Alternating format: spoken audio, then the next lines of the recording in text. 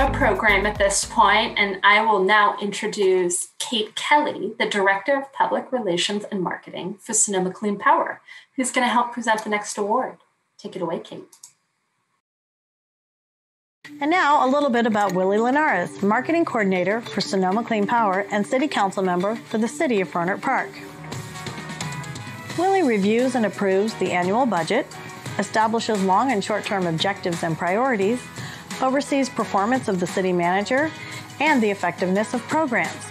He also passes ordinances and resolutions, regulates land use through zoning laws, communicates policies and programs to residents, responds to constituent needs and complaints, and represents the community to other levels of government.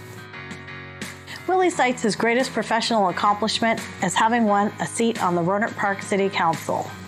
And Willy claims his greatest professional challenge was having been laid off during a pandemic and while running his campaign. However, that led to a new role with Sonoma Clean Power. Willy says his best advice received is work so hard that people start to notice without you having to tell them. Civically, Willy participates as a member for the Active 2030 Club of Rohnert Park and Cotati, Hannah Boys Center, the Rohnert Park Foundation, and the Latino Alliance of Rohnert Park and Cotati. When he grew up, Willy wanted to be a sports broadcaster.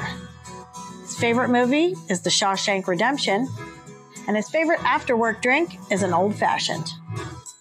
Willy says his last vacation was Super Bowl 54 in Miami. On behalf of all of us at Sonoma Clean Power, Willy, we congratulate you on winning 40 under 40. What have I learned from this incredible time? I definitely have learned that I am not a work-at-home type of person. I very much look forward to interacting and collaborating with coworkers face-to-face whenever it is that we do go back into the office environment.